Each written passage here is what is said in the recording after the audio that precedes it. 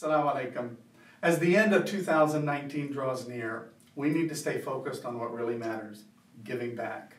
Help MLFA fund the work that makes justice possible, even if that justice is 5 years in the making, like the case of Hamid Hayat, which you can read more about below. Hamid Hayat's case began in 2005, 14 years ago, when he was sentenced to 24 years in prison for a crime he did not commit. Hamid spent almost a decade in prison before his case had a chance to be reopened. And that's when the Muslim Legal Fund of America learned about the facts in his case. And we were asked to fund an appeal where we could bring experts and witnesses who could testify to his innocence.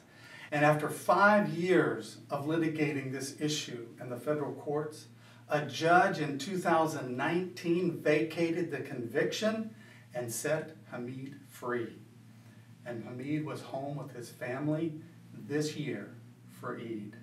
Alhamdulillah. Funds collected from our end-of-year campaign will go towards funding legal expenses to protect American Muslim civil liberties.